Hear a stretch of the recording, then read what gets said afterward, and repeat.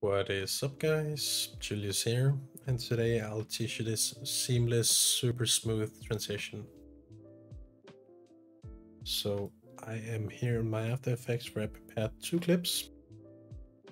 I just layered them on top of each other.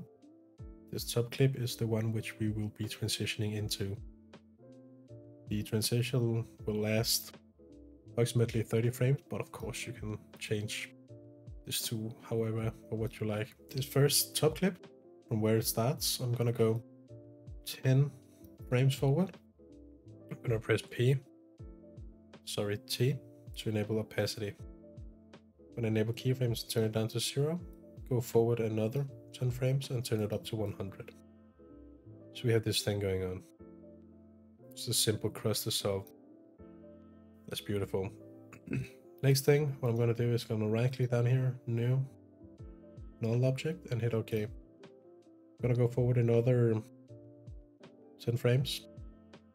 And I'm going to go into our null, press P for position. I'm going to press R for rotation, enable keyframes, and I'm going to press S for scale to enable keyframes. I'm going to press U to see everything that we keyframed. I'm going to go into our clip that we're transitioning into, selecting this parent link and putting it on the null. Beautiful. Next, I'm just gonna go forward or back a few frames.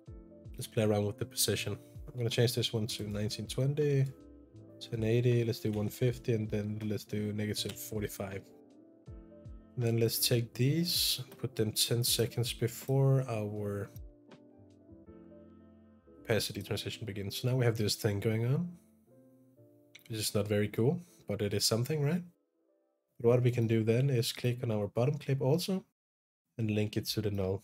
Now they both follow the null. We have this cool thing going on. And it's already starting to look pretty good, but we can make it look more smooth, of course. I'm gonna search for an effect called tile.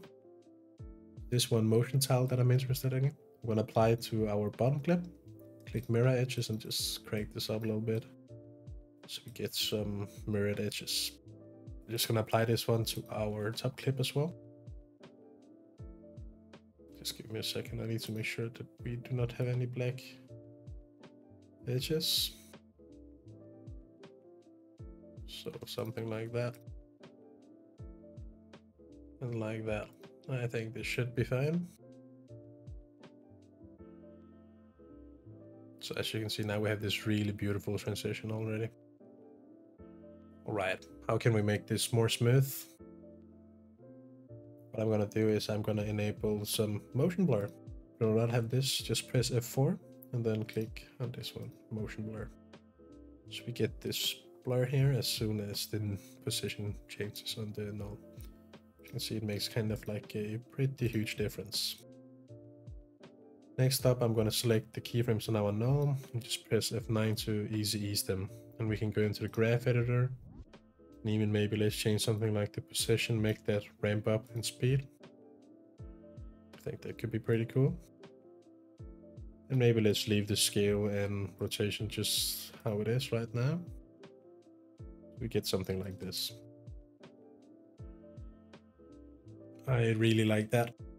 And keep in mind you can play around with the duration of the transition, like where your position starts from, and the scale and the rotation.